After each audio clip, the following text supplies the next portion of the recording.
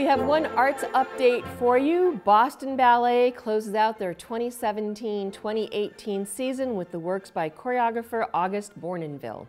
The first act consisted of 3 divertissements, a pas de deux from Flower Festival in Gonzano, jockey dance from the ballet From Siberia to Moscow, and a pas de six and tarantella from the ballet Napoli.